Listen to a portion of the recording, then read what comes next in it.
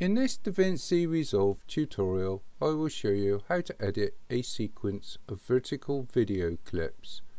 Other tutorials can be found in my playlists.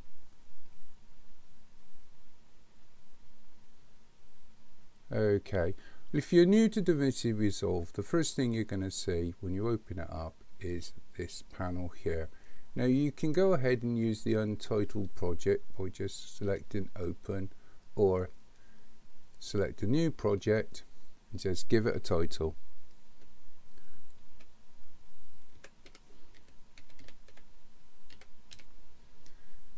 Once you've given your project a title, select create.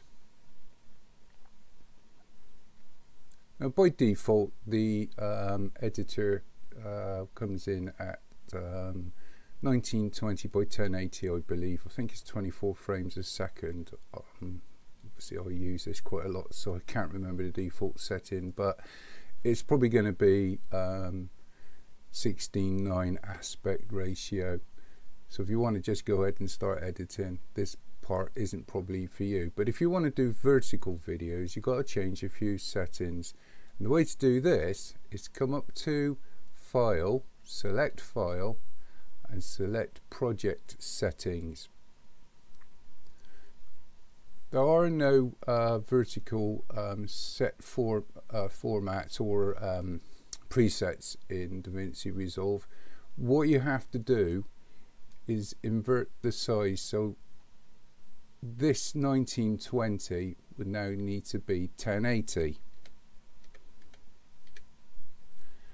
And this 1080 would need to be 1920. It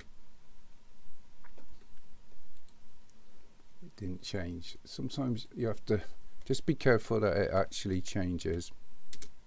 Yeah, there you are. So 1080 by 1920.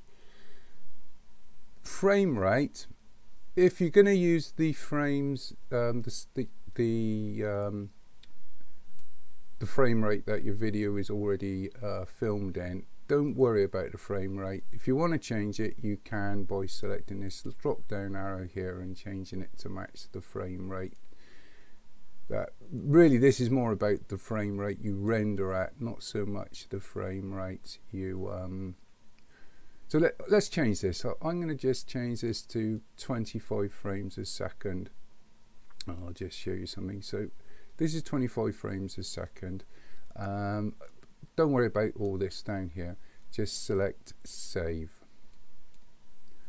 Now, a trick with a lot of video editors, rather than trying to find your files through the browser, is actually have a folder open with your files selected and then just drag them all into the timeline. Now this is where you get this will come up, because the frame rate these are filmed at is different than the frame rate I set DaVinci Resolve at. I've got a choice. I can either select change, and this will change DaVinci Resolve to the frame rate these were filmed at, or I can select don't change. It's entirely up to you. I want to keep the frame rate the same, so I'm going to select change and then just close this down. Now you can go ahead and edit in this panel here. It's quite a handy panel, but really you're probably better off going into the editor. So just select edit. So if I select the first video clip, which say is this one here, if I double click it, it will come up in this window here. You've got a choice. You can either drag your marker to the point where you want your video to start, or you can play and stop. So let's start about here. To the right of the view, you've got a couple of arrows. One says mark in and one says mark out. So you can select this or just press I on your keyboard. So let's mark this in. Now I could play this to the point where I want it to finish, or again I could drag this marker, and this time I'm going to select mark out. And once you've done that, drag your clip into the timeline and snap it up to the beginning. The reason I use this method, although it's not so important in DaVinci Resolve, is because if I'm not happy with anything, I can change the length by dragging these out a bit, and this will actually start. So I can change, you know, without worrying about cutting anything. I can actually drag this out so it finishes here, say. So let's do another one. Let's go for this one here. Double click it, and again, save time, I'm just going to drag this along. So we'll start about here, then mark it in, and we'll drag this out.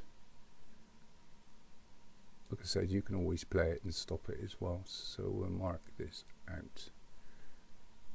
Now this time when you drag your video clip, don't snap it up, just drag it like this, because that means you can change the length if you're not happy with what you've set it at here. And that's basically it. I'll just do a couple more. So I know this one doesn't do much, so I'll just drag it out, mark it in, play it so that it looks like it's bored. You get bored rather, mark it out, drag it in, and this time I'll place this one here. One more. Again, nothing much happens here, so let's start it there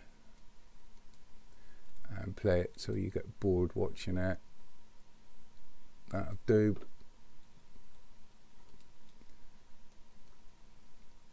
About there, say.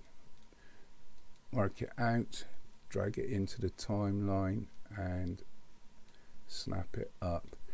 Another reason why you may want to consider doing it this way, by having them staggered, is you've got something here as well which you can drag. I'm not going to go into this, but if I was to place this video over this one at this point here, I could, by dragging these markers which flash up at the top, actually do a crossfade. But I'm not going to do that. I'm going to keep this tutorial quite simple, and I'm going to go for a very simple way of rendering videos in DaVinci Resolve. So I am just going to go back to cut here, right at the bottom, and I'm going to select quick export. And for most of the stuff you're going to do, if you're an amateur, this is perfectly adequate. So just select quick export, and then select export, and decide where you're going to save your video. So let's go on desktop.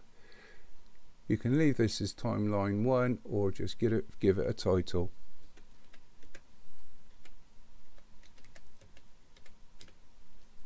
And then select save,